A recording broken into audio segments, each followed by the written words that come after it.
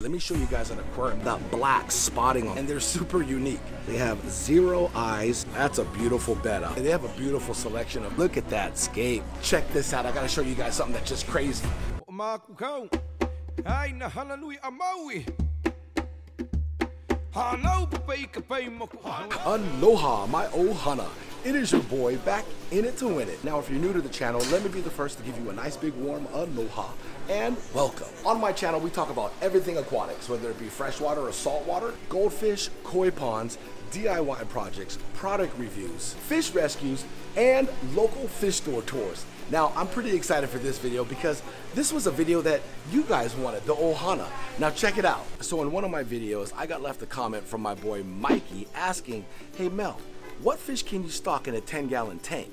That's such a loaded question, and there's so many different varieties of fish that you can stock in a 10-gallon tank. So what I'm gonna do, ohana, and I just thought of a great idea, why not come to my local fish store, Aquarium and Reptile Depot in Citrus Heights, and shoot a video on this subject. So I'm gonna go give you guys some ideas. I'm gonna give you 10 different ideas that you can stock a 10-gallon tank with, all right? So let's go to the back and get busy. Come on, let's go. Oh, also, ohana, we're gonna do an update on the P500 Red Sea freshwater aquarium that they're setting up here at Aquarium Depot, okay guys? So stay tuned, we'll do an update on that too. Ooh, it's getting close before they start to add water and fish. We're gonna start off with 2 classic fish, okay? Now you can probably stock about 4 to 5 of these in a 10-gallon tank. Beautiful fish, schooling fish, and some of my favorite. Check it out. These are known as the cardinal tetras. A beautiful fish. They stay about maybe an inch, inch and a half, but a beautiful schooling fish. Look at them. Now the colors here are a lot more vibrant than the neon tetras, which are the same color. Also, the variation of that red stripe goes all the way through their body, starting from where their head is, all the way through to the tail. Let's go check out the neons. So here are some neon tetras. Now remember, I was just telling you about the red stripe. Let's look at this one right here. This one right here, you can see the red stripe, how it goes only halfway through their body. Compared to the cardinal tetra, which the red stripe goes all the way through the body. So in my opinion, you get a lot more color with the cardinal tetras versus the neon tetras. And honestly, the color is a lot more vibrant with the cardinal tetras versus the neon tetras. Now you can also go with about 4 or 5 of these in a 10-gallon aquarium. Hope you guys know the difference now between a cardinal tetra and a neon tetra. Pretty simple. Now let's get into something a little bit more fun for a 10-gallon aquarium. Now these are personally one of my favorites for a 10-gallon aquarium, and they just pack so much color, and in my opinion, it's one of the most underrated, I guess you can call it a somewhat nano fish, all right? Check them out. These are the metallic gold barbs. These are a beautiful fish, so underrated.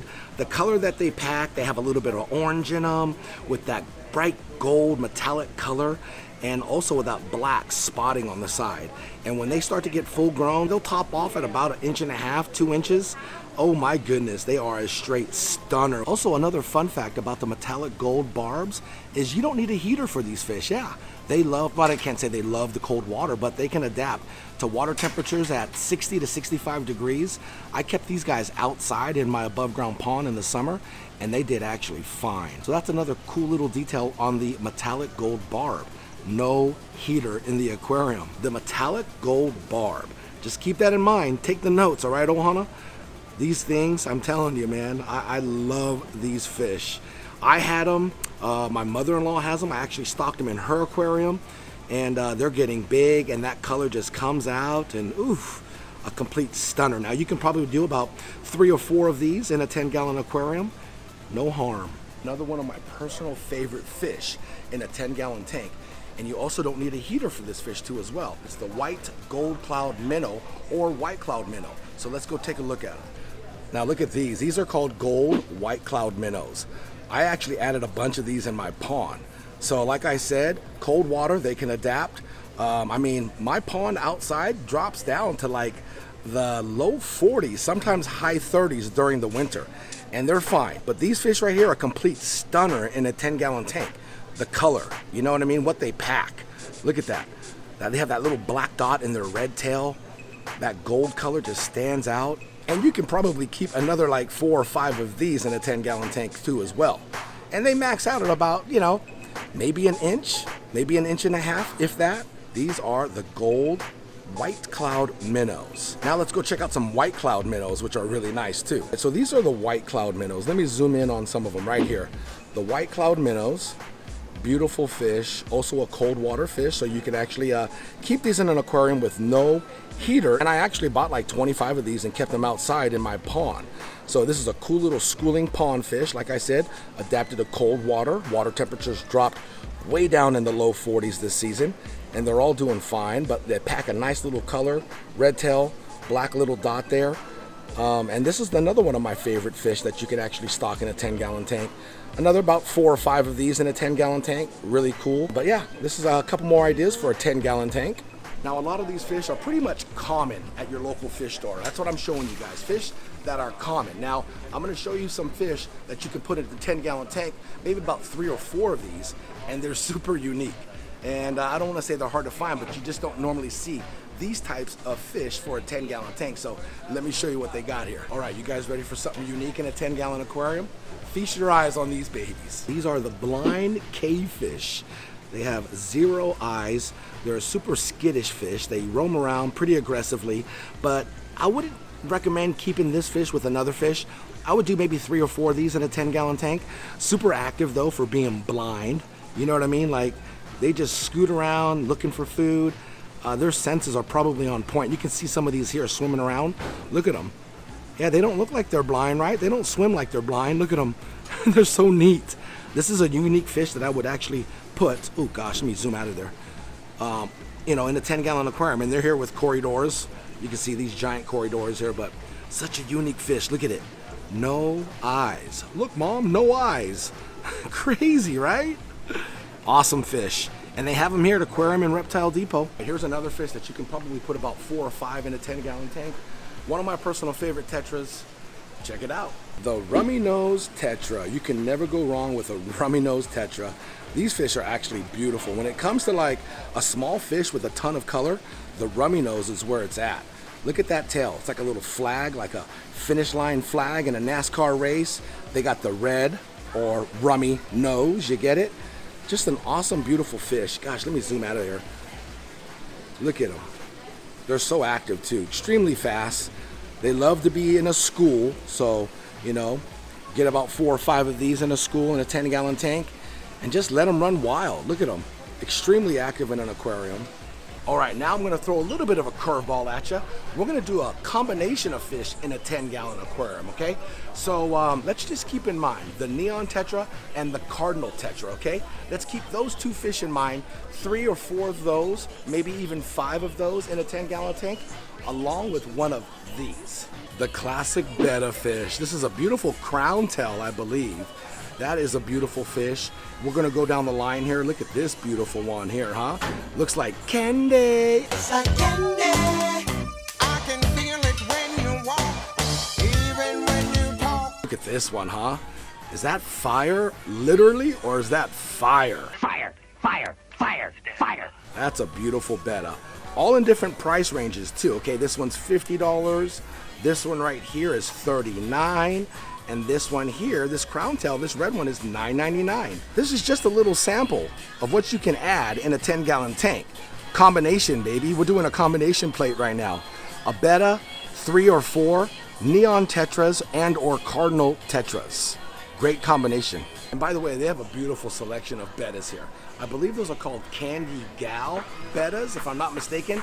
That's why it just makes sense, you know what I mean? I just called it a piece of candy. It looks like a piece of Starburst, that's what it reminds me of. But the red crown tail, ooh-wee, for 10 bucks, I mean, you can't go wrong with that betta.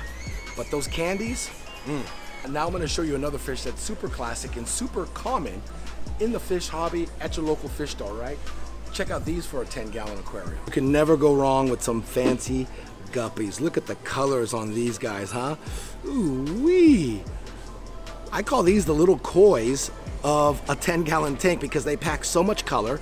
And even from the top, these fish are money from the top. The colors, their dorsal fins, their tails, insane colors, especially when you got a really nice group of males. Normally the males have the dominant, beautiful, bright colors. But yeah, this is a A beautiful, beautiful fish to have in a 10-gallon aquarium. Now I'm gonna actually show you guys a fish that I personally keep in my 10-gallon aquarium in my kitchen along with my betta.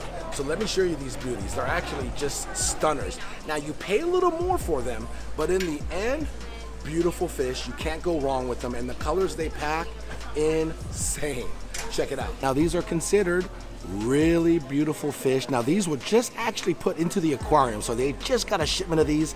They're a little stressed out right now, so they're really not showing their potential color right now, but these are the celestial galaxy danios. Beautiful fish, and when they're fully colored, they look, or they remind me of like a mini trout.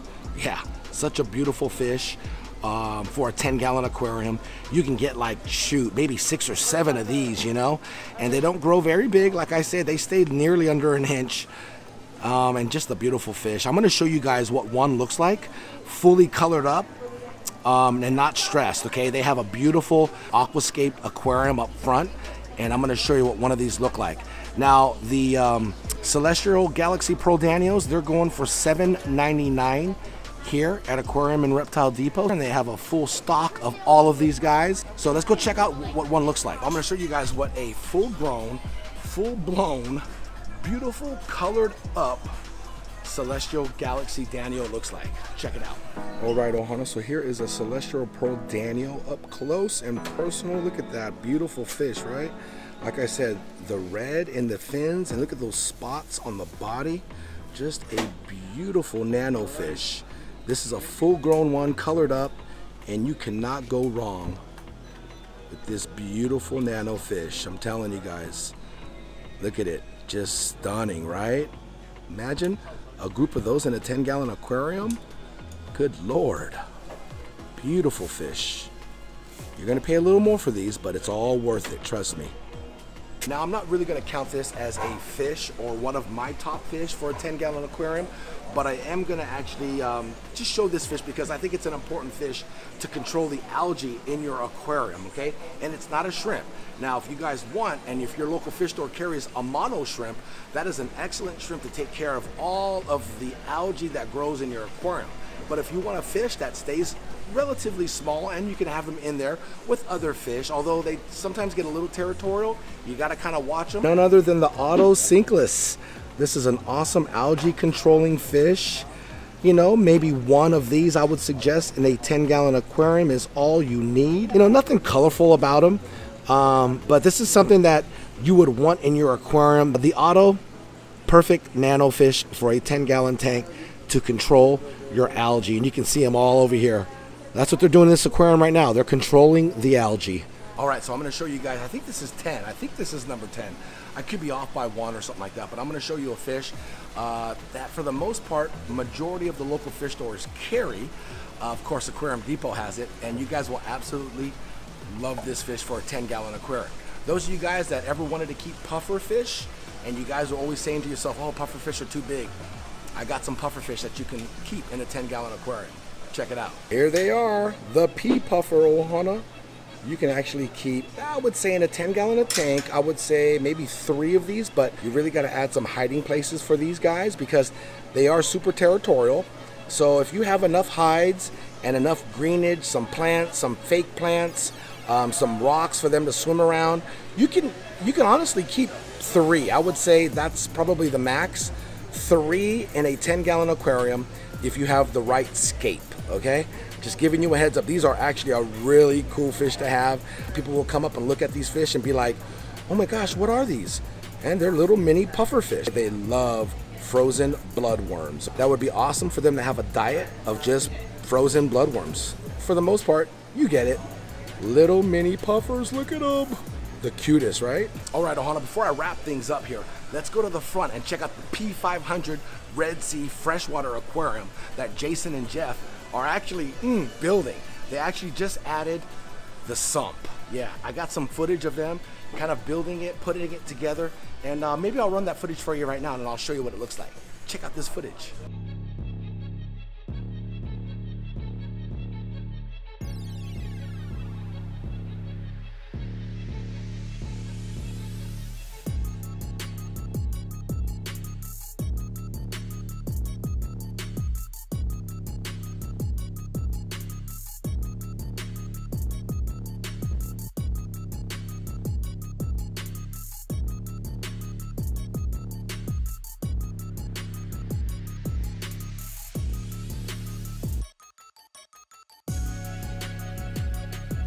Now, if you guys aren't familiar with Red Sea aquariums, they're just a beautiful, classy looking aquarium. Like the one behind me, this is the S1000. I believe it's like 265 gallons. I could be off a gallon or two. This is a beautiful display aquarium. When you first walk into the store, you're hit with this beautiful bad boy.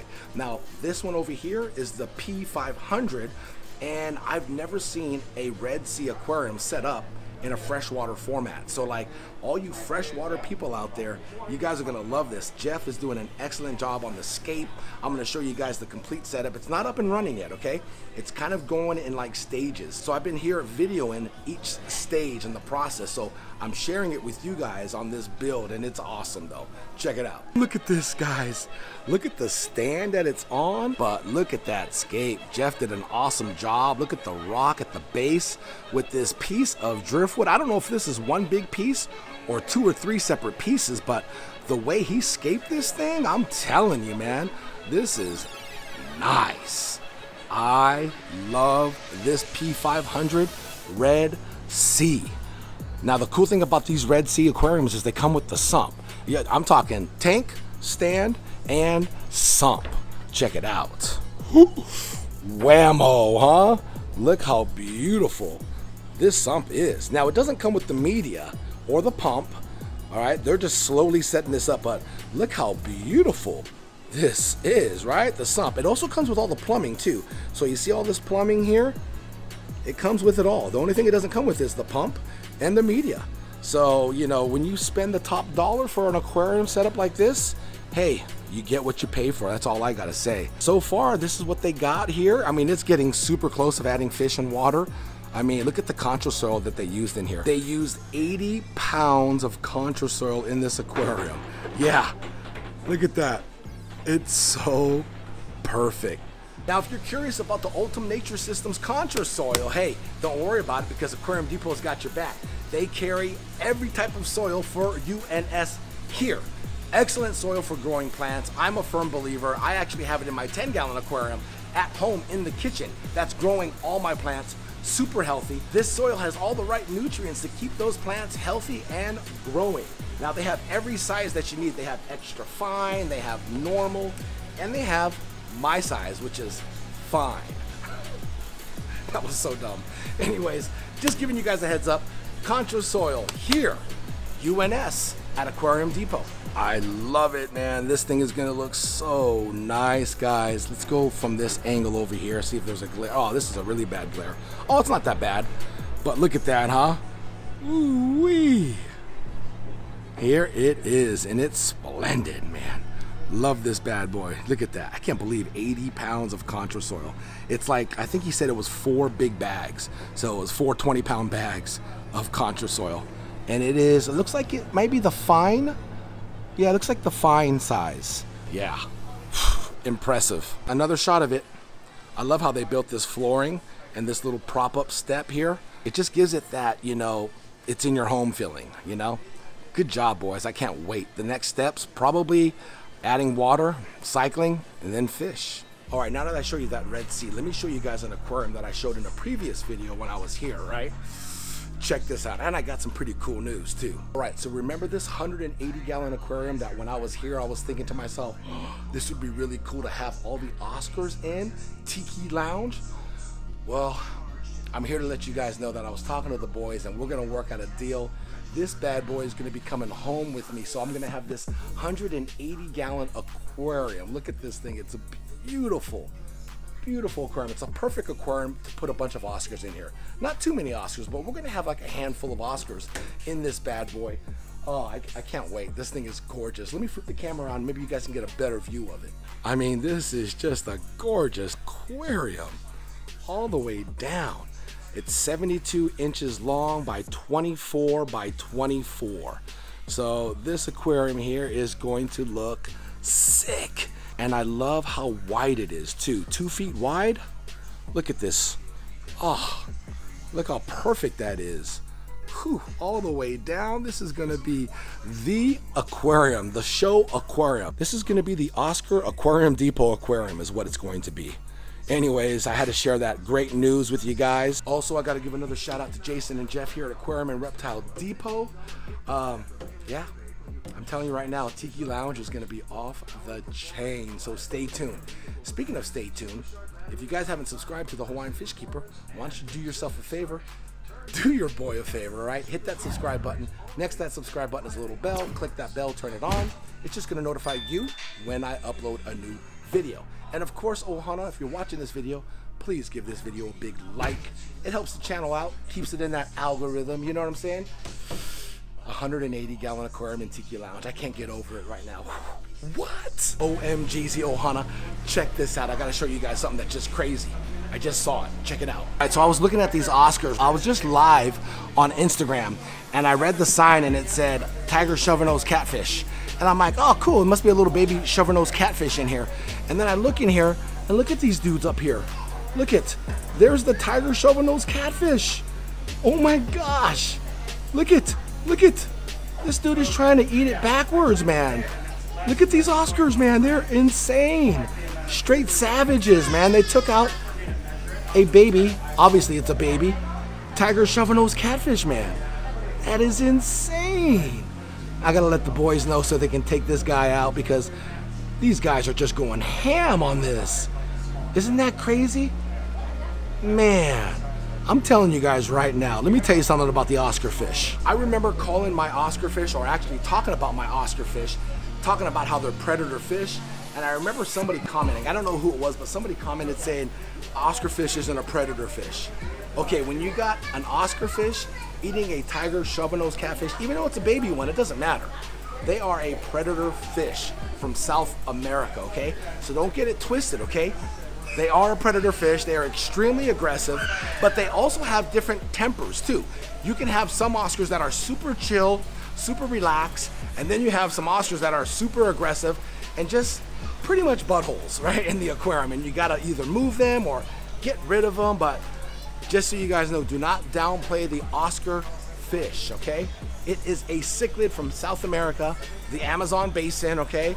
The Amazon River, and they are a predator fish. That was just some insane footage I had to show you guys. Well, Ohana, that pretty much does it here. I hope you guys loved this video. It was something different. I never did a top 10 for a 10-gallon fish in a 10-gallon aquarium. So Mikey, this one is to you. Thanks to all the boys here. The staff is extremely nice here. Every time I come here, I'm usually in their way videoing. So big shout out to the staff here at Aquarium and Reptile Depot. Jason and Jeff, the owners. Thank you again, and I hope you guys enjoyed that P500. It's coming together, guys. And leave a comment down below, right, guys? Don't forget to leave that comment. Let me know if you guys have any suggestions for a 10-gallon aquarium, okay? There's just so many different options, and I just wanted to share some of the options that I love, okay? So hope you guys enjoyed this video. We'll see you guys on the next one. Much love and aloha. Hana Hui